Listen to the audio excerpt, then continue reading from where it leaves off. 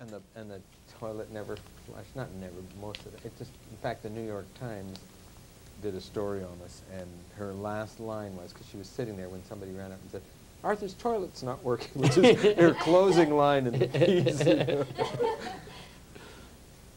Actually, she did a very nice piece on a film being made. I mean, she sat, for a day and kind of reported on the things that went on. And I thought very, very nicely. Wasn't either wasn't that wonderful or those terrible people? Who did the piece? Bennett is her last name, but I don't remember her first name. Judy, I think. Don't know the name at all. And I thought she did a... Okay.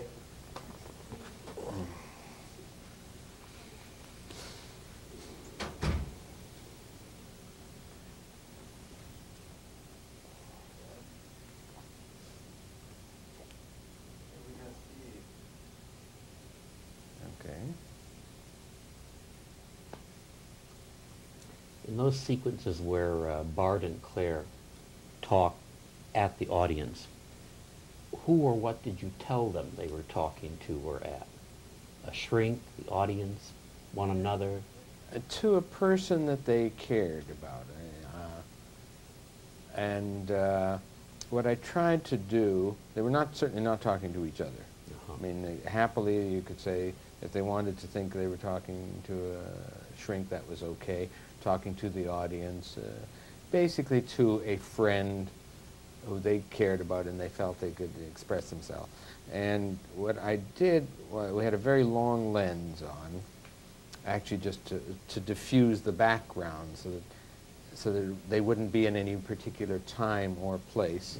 So I then stood right beside the camera, but quite a distance away, and I would talk to them and just chat away and talk and ask them questions and ask them how they felt about something or discuss something with them, trying to lead them, A, to the emotion, and B, to the specific line that we so wanted. you really did want a specific line out of it. Oh yes, the lines are the lines that Barry Sandler wrote.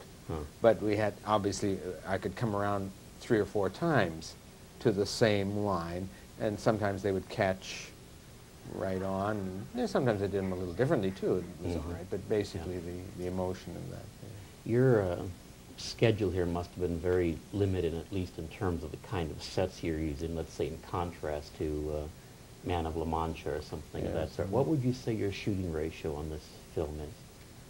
The amount of film or the amount of days? The amount of film in relation to the amount of the length of the film. I honestly don't know.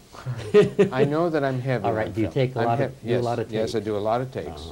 I do a lot of takes. Sometimes not so many, but I do more. Let's say on the average, I do more than most directors.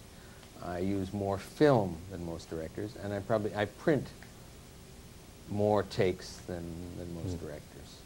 You don't, or put it positively, you think you'll just get more what you want out of a later take than the first one? No, not at all. Just I'm reaching for certain things, and sometimes you get a little bit in one take and a little bit in another take, and you have ways of then you're thinking, oh, we could put these two together and that. So, sure. Or sometimes it depends a lot on the particular film. Some films I print take 1, take 2, and let's say in Hospital. Most of what you saw on the screen was, I'd say, the first 3 takes. I'm just trying to think on Making Love. I would think probably closer to take 7 or take 8. Yeah. You've dealt with stars that have reputations for being, let's say, temperamental. George C. Scott, Peter O'Toole, Al Pacino. Does that, or did that, in any one of your films, to any extent influence the shooting time, the number of feet you shot? Yes, it does influence it,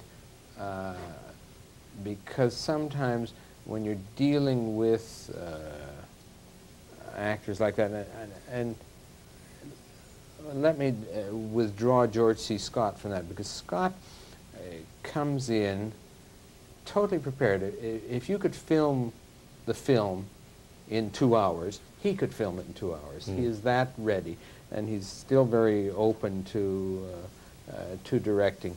In terms of the other two actors you ask about, they are very strong personalities, as indeed is Scott, but they are far more, I don't know quite what the word is, but within themselves in terms of what they are doing and what is right. And if you, the director, have a different opinion, it may take time either for the discussion to go on or for the disagreement for you as the director to try and get around the disagreement, if that's what you're trying to do, or for you to, whatever device you're using to get what you want on the screen. In some of the pre-publicity for Making Love, there was talk about a gay consultant, somebody who was working with the script ahead of time to make sure that it wasn't offensive. I don't think so. You don't think so? No. Okay. The script writer himself is homosexual, and I don't think was drawing on, not that I'm aware of, on on anybody else's. I'm sure he spoke to people, but no, I don't think any differently than that. I drew on during the filming and in preparation. We all drew on various sources. Then, yes, I spoke to 2 psychiatrist friends of mine and to one therapist who has researched considerably in the field of homosexuality, and actually, in sense of, like, my first attitudes were I went by my instincts and I developed certain feelings how to handle these characters and what they would do in these situations, and thought, there may be something different that I have missed or that I've not. So I then consulted these people and found that my thinking was, that my instincts were right. How do you feel about the comment that Making Love is very cautious in its approach to the topic? Yeah, I think that's a legitimate comment. I think it's, about whether cautious. It depends what you're looking for. Yes, we could have made a film that were much wilder, or where the male relationship was shown to a greater extent or something. But those are choices you make in every film in terms of what it is you want to say. I mean, some people said, who've seen it, have said, well, but also you showed only such very nice people, and they were all so intelligent, they were all so bright. So that's true too. But that's a choice the writer makes. He's permitted to select, in order to tell his story, the kinds of people that he wants to tell a story about.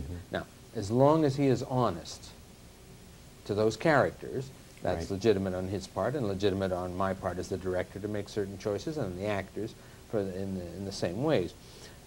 One of the reasons I liked, let's say, that level of person we deal with, the intellectual level, and all the sort of care about them, is that, and I don't know whether this is what you meant by, I don't think this is what you meant by cautious, but part of that is that it also hones in on the problem a little more, in the same sense that I see what you're that Stanley Kramer did. You see, Guess Who's Coming to Dinner. Right. You see that you have to face that particular issue because you clear out the others. Sure, you see. I get so you. So part of it was that thinking. Now, that's hard because that's something you can say, hey, that's what we did, but that's not something that that goes through to an audience who's sitting and watching it. Sure. But to some extent, it must hit them that if they are facing an issue that they have not faced before,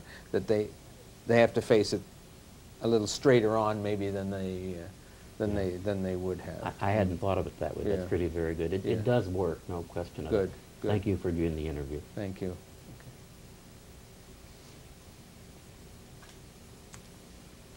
Okay. And thank you, and thank you. I wasn't You quite were sure. getting nervous, weren't you?